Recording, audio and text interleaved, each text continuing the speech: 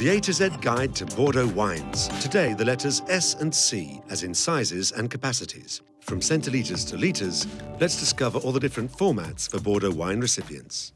Hello, Valerie. Hello, Corentin. Tell us about the bottle used for Bordeaux wines. Yes, the various bottles and also other recipients, such as the traditional Bordeaux barrel or the bib. What's the bib? An abbreviation for bag-in-box. Isn't that a bit strange for wine? No, quite the contrary. It's a development that's an advantage both for the consumer and for the wine. In fact, it's a recent quality innovation which, thanks to a small tap that prevents air return, enables a small decanter or glass of wine to be drawn off without oxidation of the wine occurring for a period of up to 1 to 2 months after opening the box. So it's a type of packaging that's reserved more for wines that are consumed when young. OK, so the bib is an alternative for young wines, but the bottle is essential even so.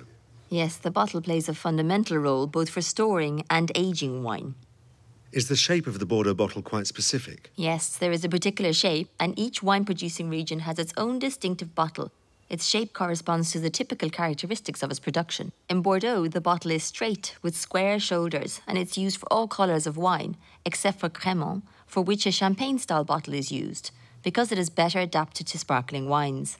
The usual capacity for Bordeaux bottles is 75 centilitres. Why 75 centilitres rather than litre? This stems from the barrel. The volume of a traditional Bordeaux barrel is 225 litres. This corresponds to approximately 50 gallons, which used to make an exact amount when trade was carried out with England back in the past, because at that time we used to do a considerable amount of trade with England. So 225 litres corresponds precisely to 300 bottles of 75 centilitres. If we multiply 205 litres by 4, we get 900 litres, and this is what we call a cask, which is an international unit of volume for all trade dealings. There are some bottles of varying capacities with some strange names. Yes, that's quite right. Biblical names mostly.